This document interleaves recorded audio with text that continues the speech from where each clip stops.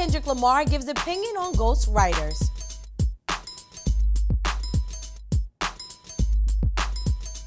After a sit-down interview with Rolling Stone magazine, it finally looks like Kendrick Lamar has gotten around to telling everyone the difference between black artists and whack artists.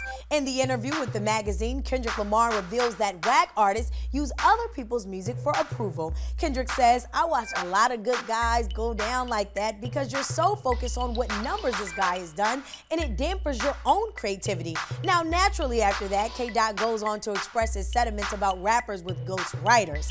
According to the interview, he says he's fine with it. Just don't call yourself the rapper if you're not writing your own raps. Duh, makes sense to me. What do you guys think about Kendrick Lamar? Does he make a good point? Let us know down below in our comment section or over on Twitter using the hashtag BETBreaks. For more news, jet over to BET.com. And don't forget to subscribe to BET Network's YouTube channel. I am Jamela Mustafa, and you're watching BET Breaks.